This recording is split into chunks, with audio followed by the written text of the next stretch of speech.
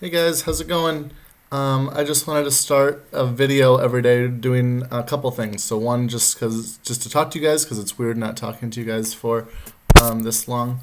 And two, I wanted to do a read aloud every day and then kind of go over the plan of some things that you can do online and at home that will help you keep on learning. So today we're gonna read another chapter from Ms. Hall is a Goofball. I know we haven't read in a while. We'll leave off on chapter 6. So what's going to happen is I'll read this chapter and then I'll kind of go over some other things that are happening today that you guys can work on while you're at home. First off, before we start, it is supposed to be Spirit Week at Lakeview, but obviously we're not in school, so we don't have that opportunity to do it at school, but we'll still be able to do it at home. So Monday is Superhero Day, so I have my Captain America shirt on, and I have my mug that says, I teach what's your superpower, because teachers have superpowers. And then tomorrow is Crazy Hair Day / School Color Day, so I'm not sure what I'll do for Crazy Hair Day, but I guess I have time to figure it out. Okay, so chapter 6 is Ms. Hall is in a pickle. After lunch, we had recess. We were playing in the monkey bars, and Ms. Hall came over and pulled me aside. Can you and I chew the fat for a minute, she asked. Okay, I said. I'm not trying to butter you up here, dollface, but I know you are one smart cookie. Thank you, I guess, I said. You and your club have given me some food for thought, Ms. Hall told me. I realize that veggies are not your cup of tea. No, I don't like them. Well, I'm going to spill the beans to you, said Ms. Hall. Huh? I said, which is also huh spelled backwards. What beans? I didn't see any beans. What did beans have to do with anything? And why would she spill them on purpose? Veggies are my bread and butter, Ms. Hall explained. I'm working for peanuts here, but I need to bring home the bacon. What? So you should probably get some bacon and bring it home, I replied. What I'm trying to say, Ms. Hall told me, is that I thought this job was going to be a piece of cake. Huh? A job and cake are two completely different things. I mean, she continued, I thought being a lunch lady at your school would be like taking candy from a baby. Why would you want to take candy from a baby? I asked. That's not very nice. I thought it would be as easy as pie, replied Ms. Hall. I'd be able to have my cake and eat it too. Why was she talking about cake so much? I thought she loved veggies. There's a picture on that page. But it turned out that this has been a hard nut to crack, Ms. Hall continued. Maybe I bit off more than I could chew. I looked to see if she had some food in her mouth, but I guess she wasn't chewing anything. I guess my eyes are bigger than my stomach, she said. How do you know how big your stomach is? I asked. It's inside your body. Anyway, Ms. Hall said, now I'm in a pickle. You are? I asked, looking around. I didn't see a pickle. How could anybody fit in a pickle anyway? My goose is cooked, said Ms. Hall. Then I guess you should take it out of the oven so it doesn't burn, I told her. I have egg on my face, said Ms. Hall. She didn't. I definitely would have noticed that. She must be really a slappy eater. I guess now I'll have to eat crow, she said. It almost looked like she was going to cry. Maybe it will taste like chicken, I said, trying to make her feel better. I just can't cut the mustard here. Who cuts mustard? Can't you just squirt it out of a bottle? I guess I laid an egg, she said.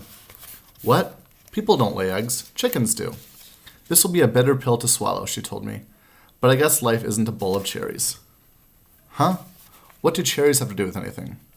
If I can't get you and your friends back to eat your veggies, said Miss Hall, it will be back to the salt mines for me. It must have been weird to go from working in a salt mine to being a lunch lady. That was some career change. But that's the way the cookie crumbles, she said. She has cookies? No, I'd eat some of those. There's no use crying over spilled milk, she told me.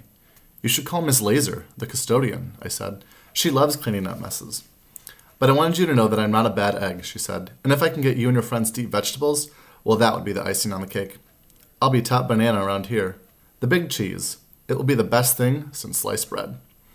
Okay. So I guess that's it in a nutshell, she said. That's the whole enchilada. Wow, she sure uses a lot of food idioms. If you don't know what the word idiom means, look it up. This chapter will make a lot more sense. Huh? What's an enchilada? Well, anyway, this was a good chat, said Ms. Hall. Thanks for listening, dollface. Yeah, sure, I guess. I had no idea what she was talking about. Ms. Hall is a goofball. And that's the end. Okay? So now, some things that you guys can do the rest of the day. So obviously you can keep doing those websites that the school and I sent you guys last week. But if you're getting kind of sick of those, there's about an hour's worth of work that I have right here that you can be doing. So the idea is you can probably spend an hour doing language arts each day.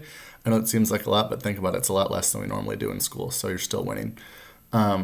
So what I'd like you to do today is I'd like you to first do ExactPath or something like that, just to kind of get like your warm-up. So maybe 10, 15 minutes of ExactPath or a different website, as long as it's something learning, that's fine. And then after that, I'd like you to read for 20 minutes like we normally do in class. So this could be from your independent reading book. It can be from one of the resources I sent home with you guys. So things like Epic, Storyline Online, Tumble Books, wherever you have able to get books, things like that. Just make sure that you're still practicing those reading skills, because it's super important that we read every day. And then after that, on Google Classroom, there's going to be an article for today. It's going to be kind of what we're supposed to be talking about in social studies, but since we're not in school, it's just going to kind of be a little bit of social studies information. But it's really short, and I just want you to answer a couple questions on it. So read the article, answer the questions in Google Classroom, and it will all be there in Google Classroom under the title. I haven't put it up yet, but the title will be something like Monday, March 23rd, because that's today, and it's got all the Monday stuff in it. And then tomorrow, I'll record another video for you guys. It'll be the next chapter, and it'll be kind of some things that you can do on Tuesday. So we can kind of pretend we're doing school, but just kind of at home, so in your pajamas. All right, well, thanks for listening. If you guys have pictures in your superhero stuff, feel free to email me. It'd be kind of cool to see a bunch of people in their superhero stuff, since that's today's Spirit Day.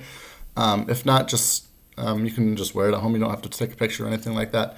But it kind of just builds that community, since our class isn't able to be together. So this will be posted on Google Classroom every day. Probably the night before I'll post it, so that way tomorrow when you wake up, you'll be able to have Tuesday's information, okay? As always, email me with any questions. A lot of you guys, I know people like Kingston and Elise, you guys have been already emailing me what you've been reading. Orion, you as well, what you've been writing. So I've enjoyed reading your guys' stories. And so if you have stories or just want to talk about what you've been reading or just feel like talking, shoot me an email and we can chat. All right, see you guys tomorrow.